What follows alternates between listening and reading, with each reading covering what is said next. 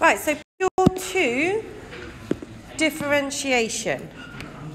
Okay, we have what's on the spec?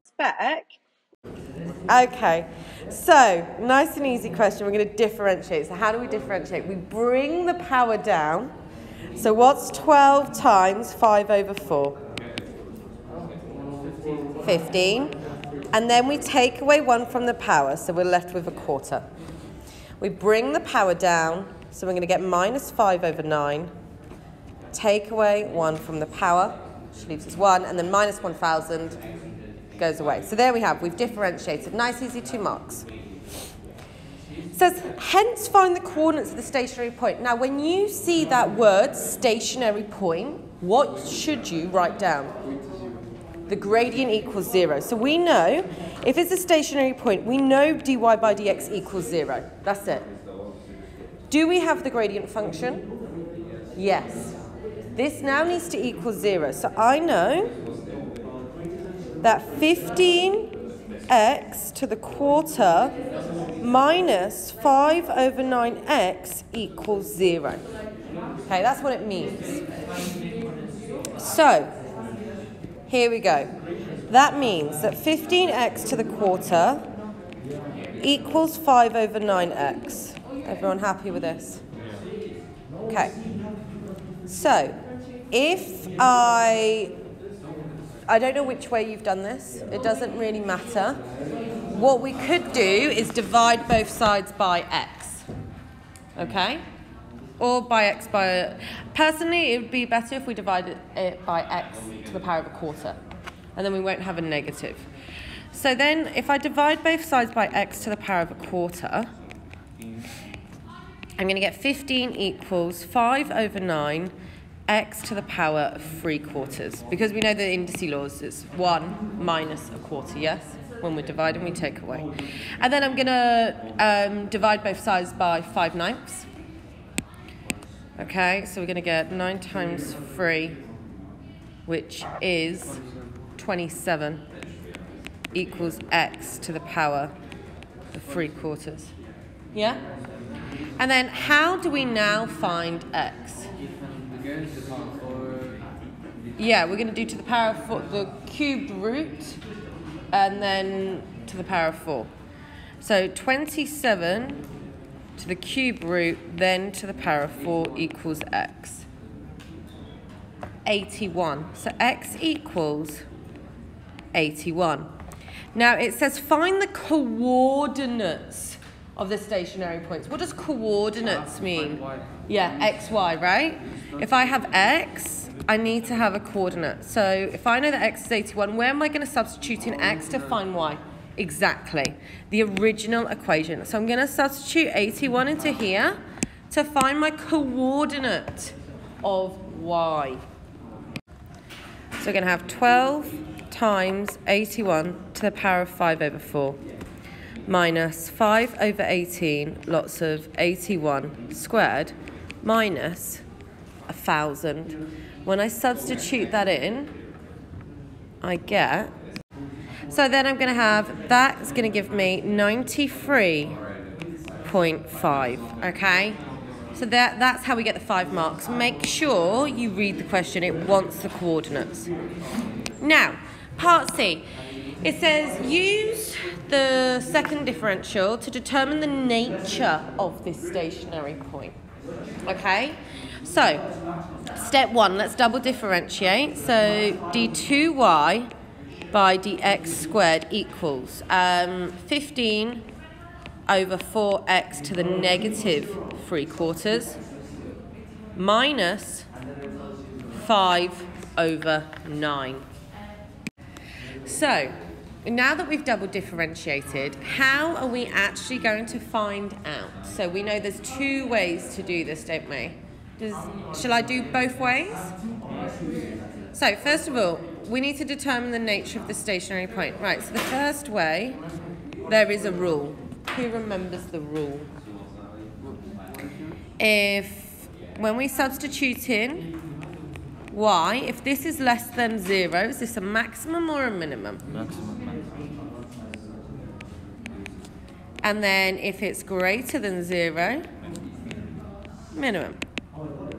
Okay, so if we substitute in 81, that's going to be what do we get? 15 over 4, lots of 81 to the power of negative 3 over 4 minus 5 over 9. What does that give me? I got negative 0.41. Equals negative 0.41. So therefore, this is a maximum. Now, if I didn't do it this way, how else could I do this? You value x and then you substitute. Okay, but would I do the double differential? So what would I put in? Just the differentiator. So tell me. I'm going to put in 81, aren't I? Yeah. What's one above it? 82. What's one below it? 80. Now, do we have to do the double differential for this? No. We just put this into the gradient, right? So I know when I put in 81, I get 0. So I know my gradient looks like this. This is going to help us with drawing the graph. If the gradient is 0, we're there. Now, if I put in 80 into my differential equation, my gradient function, so I'm going to put in 80 into this one. So 15 lots of 80 to the power of a quarter minus 5 over 9. What do we get? Minus 5 over 9. Times 81. 80, sorry. 44.3. 44.3. Now,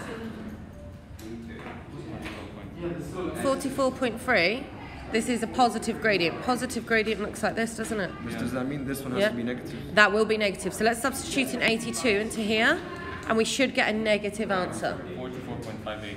Minus Nothing. minus 0. Yeah, it's 44.58. Minus 0.417. Minus 0.417. Yeah, 0.417, and that's a negative gradient, which we know looks like this. So if you think we've made this is a maximum. You guys have got minus 0, you've got 44, you forgot to multiply by 8. So there we have our maximum. So there's two different ways to do it. Miss the first one. It's This one's wrong. 0.416. So, you forgot to multiply 0.416 by 80. That's fine. At least we know it's positive. Well done, though. Okay? So, here we have our maximum again. So, you can do it either way. Okay, question number 2. 13-mark question. Now, what we'll notice with this one is that we actually have quite a lot happening, yeah? So, they may assume the formula for the area of a circle in the following formula. So they've actually given us two formulas, okay, which is nice. So they've given us a sphere has this volume and a surface area of this. Okay, looking at this picture, do we have a sphere? No, we have a hemisphere, half. So make sure we know that we're going to be dividing this by 2, yeah? Okay. Then, a cylinder of radius r and a height h has a volume this and a curved surface area of this. Perfect. So, it shows a model for a building. The model is made up of 3 parts. The roof of the model by the curved surface of the hemisphere. The walls are modelled by the curved surface of the circular cylinder. And the floor is modelled by a circular disc. So when they're saying 3 parts, they're saying we've got this part, the curved surface, and then like the bottom, essentially, yeah? The floor is modelled, blah, blah, blah. The model is made of material of negligible thickness and the walls are perpendicular to the base. It is given that the volume of the model is 800. Show that H equals. Right, so if we know the volume, how are we going to work out the volume? So first of all, what is volume of this shape? We're going to have the cylinder, which is pi r squared h, multiplied by, or added to, 4 over 3, pi r cubed, divided by 2. Because we're doing the volume of the cylinder plus half the sphere, right? This is like GCSE. And we know that this equals 800 pi.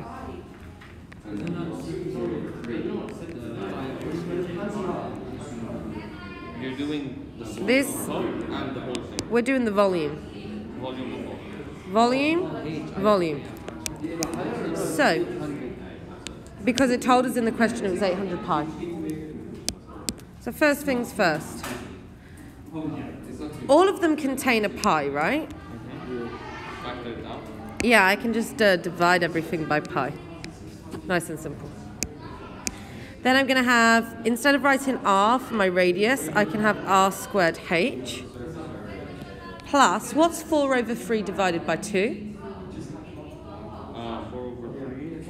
Divided by 2. 2 over 3. 2 over 3. And then r cubed equals 800. Now it wants us to write h equals. So all we have to do is rearrange this to get h equals.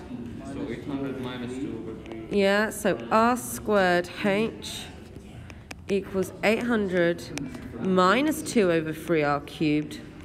I now need to divide everything by r squared.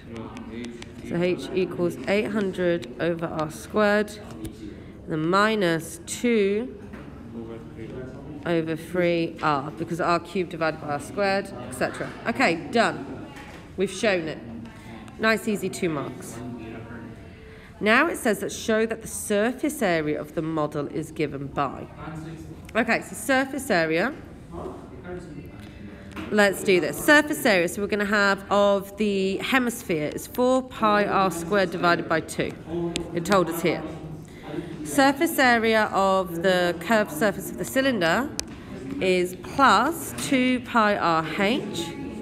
And then, right, we have the base, which is circle pi r squared. Do we just cancel all pi? Now, as you can see, what we've seen here is that there's no h's involved.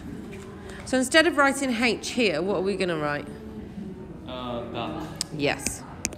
So we're going to simplify everything. So 4 pi r squared divided by 2 is 2 pi r squared plus 2 pi r lots of 800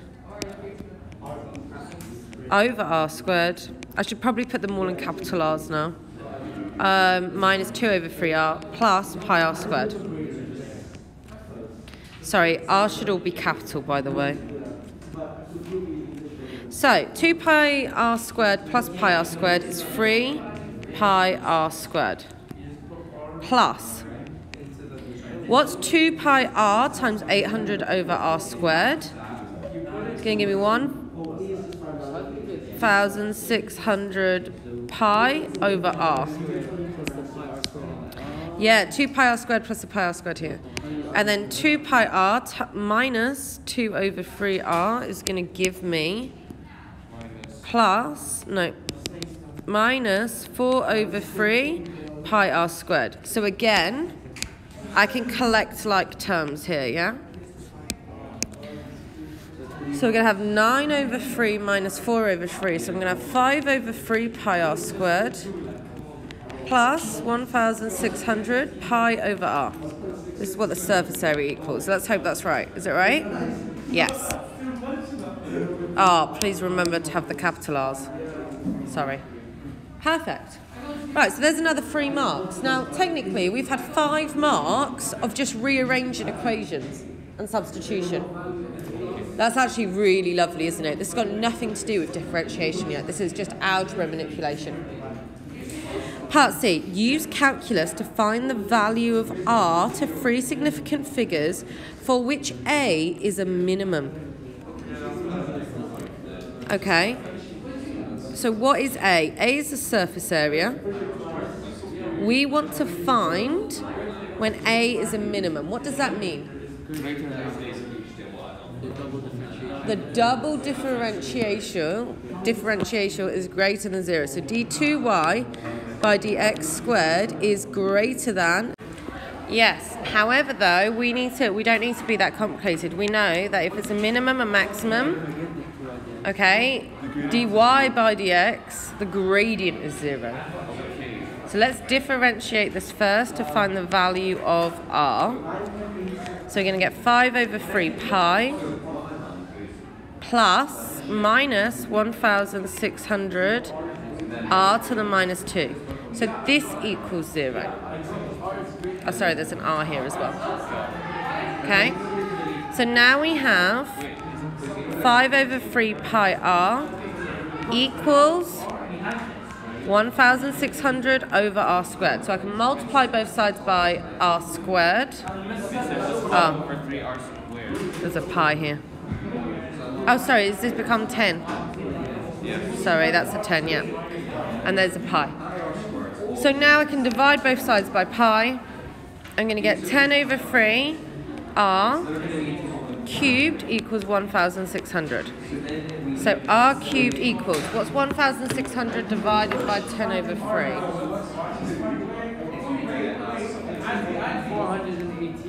480. Cube root that. 7.829. So then to three significant figures, r equals 7.83. Okay? That is the right answer. Okay, for now for part D, it says prove that this value of r gives a minimum. So what do we need to prove? To prove that we have a minimum, we need to prove that the double differential is greater than 0. Okay? So now, if we differentiate a again with respect to r, okay, so I'm going to differentiate this equation again. Okay, what are we going to get? We're going to get 10 over 3 pi, and the r is going to go, isn't it? Okay, and then we're going to bring this power down, so it's positive 3,200 pi r to the negative 3. Now, what we're going to do is substitute in our value of r, okay, to see is this going to be a positive number. So if we substitute in 10 over 3 pi plus 3,200 pi 7.83 to the power of negative 3, what is our answer going to be? So we get 31.41, which we know is greater than 0, therefore minimum. Perfect. So now it says find to three significant figures the value of h which corresponds to this value of r. Okay, so what is h? Is the height that corresponds to this value for r. So do we know what h equals? Okay, so let's substitute in r into here. This is e, isn't it? So we get 800 over 7.83 squared minus 2/3 of 7.83. Let's see what we get then. This is what h should equal, which should give us 7.828, etc., which is going to round to 7.83. Now, I know what you're thinking. This is the exact same. It is the exact same. Okay? All right? So, there we have this question. So, here is the full question. Lots of working out. Okay, so these are practicing skills now. 11 marks. Give it a go, and then I will go through it. Okay, so figure 5 shows a design for a water barrel. It is in the shape of a right circular cylinder with a height h and radius r. The barrel has a base but has no lid. Okay, so it's open at the top and is made from material of negligible thickness. The barrel is designed to hold up to 60,000 centimeters cubed of water when full. Show that the total external surface area. Now, they've told us it's a lid, though. So normally when we do the surface area of a cylinder, we'd have the bottom, the top, and then this part, right? However, we're not going to have the top because it's a lid, isn't it? So what we are going to have is, what is the area of a circle? Brilliant. So pi r squared. What's the area of a rectangle? Yeah, base times height. Okay, what is our height? H. But our base is actually the circumference, which is 2 pi r. Okay, so 2 pi r times height, because that is what our base is. Because remember, this is the circumference of the circle, and the height we're already given. So our surface area is in fact pi r squared plus 2 pi r h. This is the surface area of this shape because it doesn't have a lid. If it had a lid, remember this would be double here. Sorry, not this one. This one would be 2 pi r squared, yeah? Because we'd have the two circles. So it says show that the total external surface area of the barrel is given by this formula. Okay? So the barrel is designed to hold this amount of water. Now, what do we know? If it's holding that amount of water, technically we're talking about volume. So what's the volume of a cylinder? Pi r squared h. Okay, so now pi r squared h equals 60,000, doesn't it? Now what they've done is they've been a little bit cheeky here. We have pi r h, right? Technically, pi r squared h, if I divide both sides by r, that means pi r h equals 60,000 over r, doesn't it? Right, so you can see how we're using this to match up. Do we have pi r squared? Yes. Check. Yeah, then pi hr, we've now said is 60,000 over r, but do you remember we've got two lots of that? 120,000 over R. Yeah, so therefore, surface area equals, now it wants you to show that, so I want you to write plus two lots of 60,000 over r, which is therefore, that means that surface area equals pi r squared plus 120,000 over r. Brilliant. It now says use calculus to find the minimum value of S. Okay, if we're thinking minimum, maximum, what do we know? When it's greater, it's minimum. Right, so remember, we're not worried about the greater than or less than at the minute. If we're talking about minimum and maximums, the gradient equals 0. Okay, so we know the gradient equals 0. Okay, when it wants us to justify that we found a minimum, this is when we know that dy by d2y by dx squared is greater than 0. When we're justifying what's the minimum or maximum, that's when we use that. But when we're talking about minimums, maximums, actually the gradient function equals 0. So let's differentiate the surface area then with respect to r. So step 1, let's put this in indice form. So surface area equals pi r squared plus 120,000 r to the power of -1. Okay, so let's start differentiating this. So I'm going to get 2 pi r minus 120,000 r to the -2. Brilliant. So now, this equals 0. So 2 pi r minus 120,000 r to the power of -2 equals 0. So 2 pi r equals 120,000 r squared. If I divide both sides by r, I get 2 pi equals 120,000 r. Divide both sides by 120,000.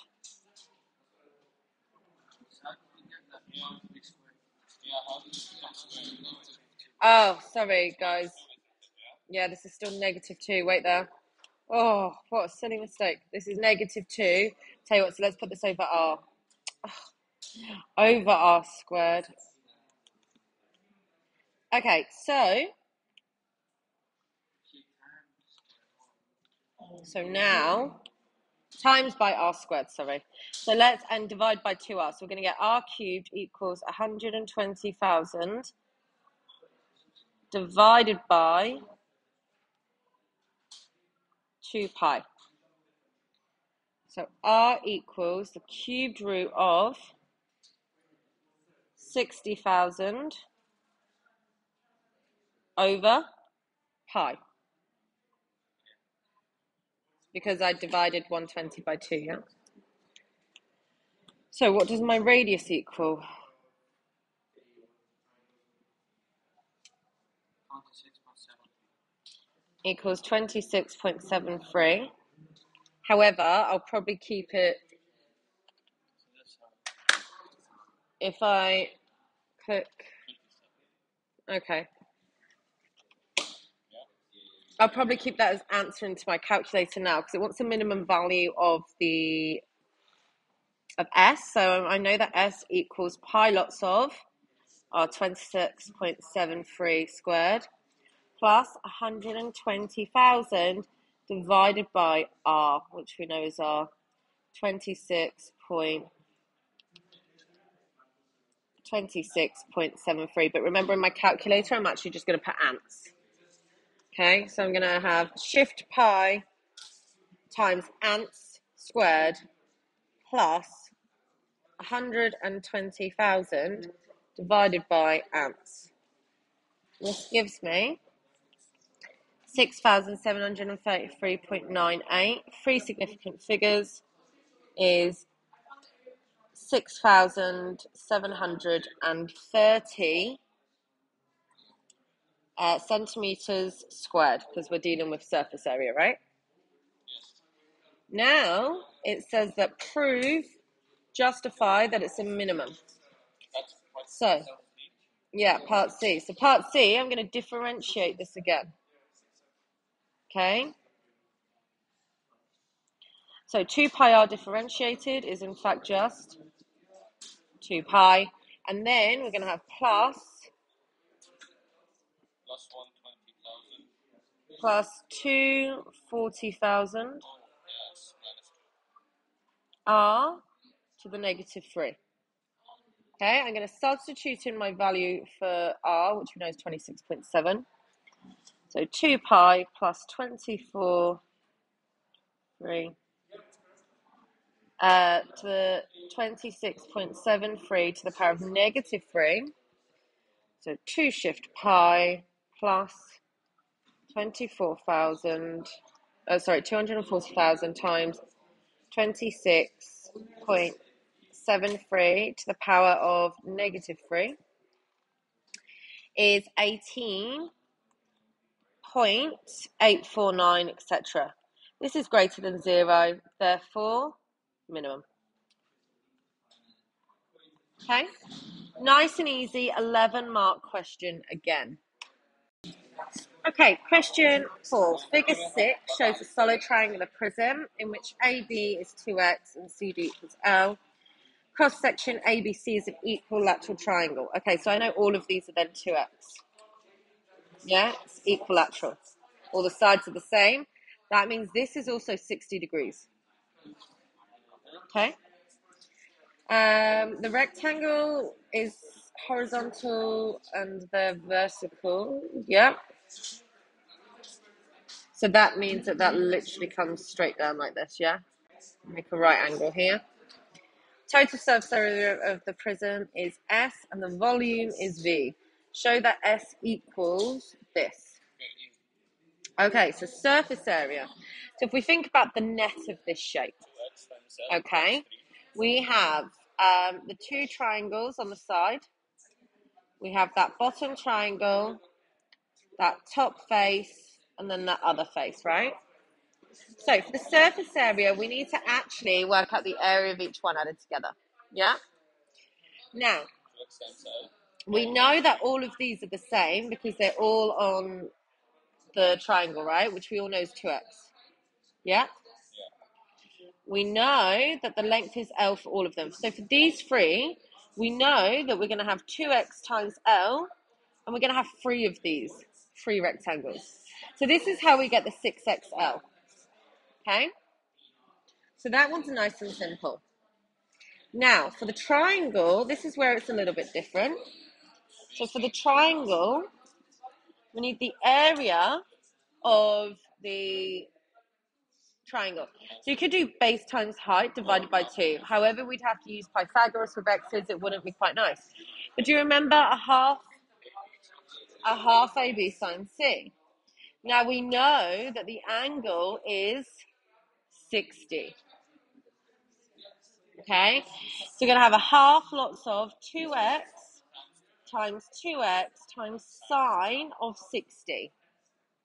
You're going to have 4x squared times 2, which is 2x squared, times sine 60. Now I think sine 60 is going to be root 3. Why do I think that? Yes, because it tells us in the question. However, I actually get root 3 over 2. Yes, which is root 3 over 2. So one triangle is x squared root 3. Now remember, I've got two triangles, one here, one here. I need to multiply this by 2. So therefore, the surface area equals 2.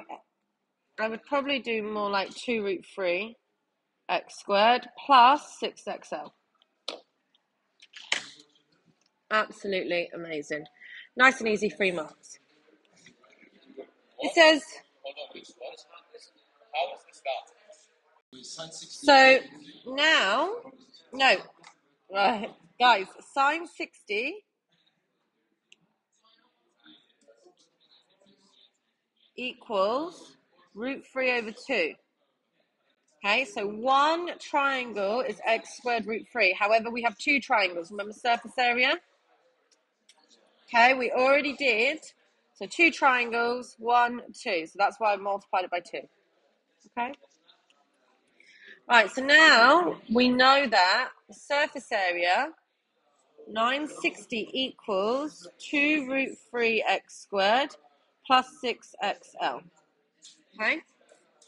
Because they've told us that. To show that the volume. So how are we going to find the volume of the shape? The volume is the cross-sectional area, which we know is x squared root 3, because we worked out earlier, multiplied by L, the length. Okay? It says show that the volume equals this. When I have a look at this, do I have any L's here? So I need to rearrange to get L on its own, and then substitute into here. So 960 minus 2 root 3 x squared. So 960 minus 2 root 3 x squared divided by 6x equals L.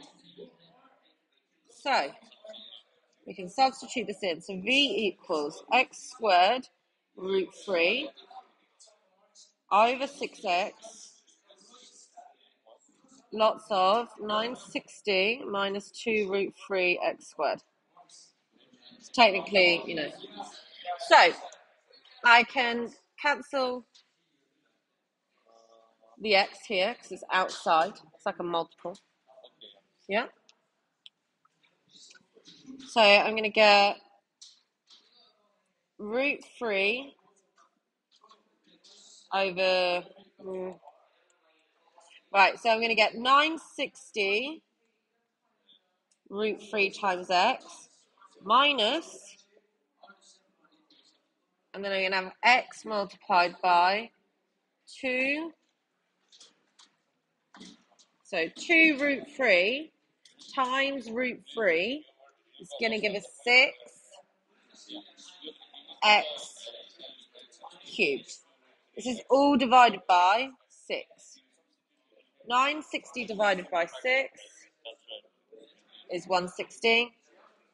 Root 3x minus x cubed. Which I'm pretty sure is what they wanted us to get. Perfect. Okay? Just to say, there are loads of different ways we could have manipulated this. Some people would have simplified this first and then multiplied through. This is all algebra manipulation, okay? I've done a very different way, just something that works easiest. You do what's right for you. Now it says use calculus to find the maximum value. So what do we know? Our gradient function equals 0. If we need to prove it's a maximum later, our gradient function needs to be, our double differential needs to be less than 0. Perfect. So for part C, use calculus to find the maximum value of v. Okay, so we know that v equals 160 root 3x minus x cubed. Let's differentiate v with respect to x. You're going to get 160 root 3 minus 3x squared. So we know that 160 root 3 minus 3x squared equals 0. Okay? So 160 root 3 equals 3x squared. I'm going to divide both sides by 3.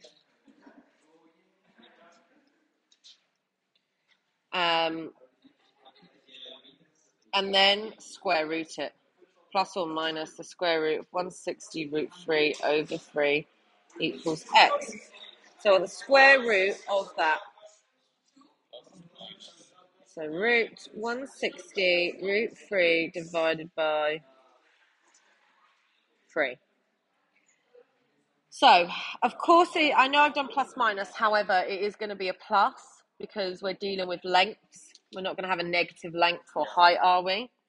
It's just out of habit. So then I get x equals positive 9.611, etc. To the nearest integer, x equals 10. Okay, so we now have that x equals 10. The last part is justify the answer. So we need to double differentiate this.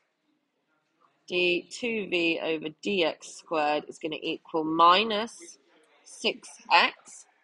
I'm going to substitute in 10. Minus 6 lots of 10 equals minus 60. Minus 60 is less than 0. Therefore, maximum. Perfect. So nice and easy 15-mark question that we've done in under 9 minutes.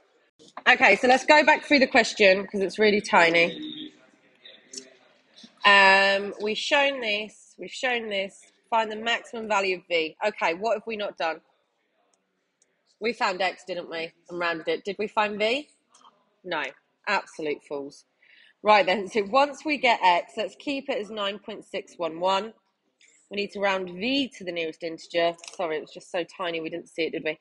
So we're going to get 160 root 3, lots of 9.611 minus 9.611 all cubed. Well done if you're sat there watching this and you've spotted this.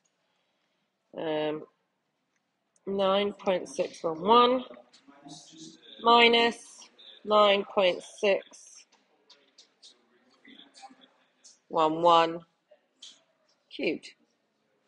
So this gives me a volume of 1775.697. This one to the nearest whole number is 1776. Is it centimetres? Cubed? Yeah, so it's because we could, yeah, centimetres cubed. Brilliant. And then lastly, did we justify it was a maximum? Absolutely. So always go back and read the question to make sure you've done it. It's an easy mistake to do. Okay, question 5. So, part A, differentiate. Step 1, let's rewrite this in index form. So 4x, and now remember this is x is to the power of 1, x to the power of a half. We're multiplying, so technically we add them, 3 over 2, plus 48x to the negative a half minus root 8. Okay, so now I can differentiate this. dy by dx equals 12 over 2, which is 6x to the power of a half, minus 24x to the minus 3 over 2, and then the minus root 8 disappears. So there's part A done. Double differentiate. We're going to have 3x plus minus a half plus 36x to the negative 5 over 2. Okay, done. So we've done that. It says use part A to find the exact coordinates of a stationary point. What does that mean? That the gradient equals 0. So for the first one, we have dy by dx equals, so we know that 6x to the half minus 24x to the minus root 3 over 2 equals 0. So 6x to the half equals 24x to the minus 3 over 2. Okay? I'm going to multiply both sides by x to the minus 3 over 2. Well, so I'm going to get 6x a half plus this squared equals 24. Yes. So x squared equals 4. So x equals plus or minus 2. Okay? However, it wants the exact coordinates. So now I have x equals 2 and x equals negative 2. It wants coordinates. Okay? I'm going to substitute that into y. So I'm going to put it actually into this one here. So we're going to have y equals 4 lots of 2 to the power of 3 over 2 plus 48 to the power of 2 to the minus a half minus root 8. So y is going to give us a value here. So I get y equals 30 root 2. Now, I'm going to substitute x minus 2, but I'm going to read the question again. It tells me that x is greater than 0. Okay, so I need to reject the negative one, because in the question it tells me that x is greater than 0.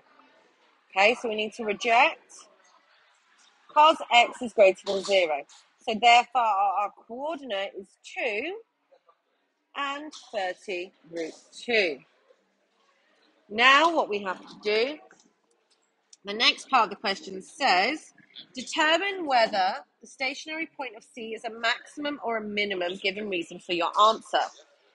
So now that we've double differentiated, I'm going to substitute in 2. Sorry, I've put x. I'm going to substitute in 2 minus a half plus 36, 2 to the power of minus 5 over 2. When I substitute in 2, I get 6 root 2. Now, 6 root 2 is a positive number. This is greater than 0. We know that if d2y by dx squared is greater than 0, we have a minimum. So because 6 root 2 is greater than 0, we have a minimum. So therefore, minimum. Now, 12 marks in 4.5 minutes is pretty amazing, isn't it? Okay. Well done, everyone. This is a few differentiation questions for Pure T. Remember to like and subscribe.